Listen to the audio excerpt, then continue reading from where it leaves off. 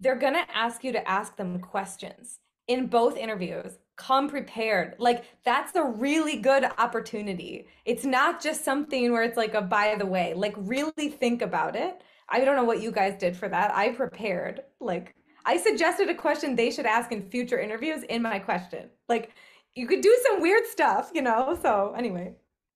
Yeah, that's a great point. So the first question they're going to ask is tell me about yourself or tell me about your research. And the last question they're going to ask is so any questions for me? And for that one, like I as well, like Bailey, had also prepared because I knew who my interviewers were. They will tell you. And of course I stalked them online. And I prepared two questions that I was kind of just genuinely interested in. Like I was like, even if I don't get this like interview, right? These are like two questions I would ask them, at a talk anyways. So, you know, I yeah, I feel like but you should have a question, right, for them.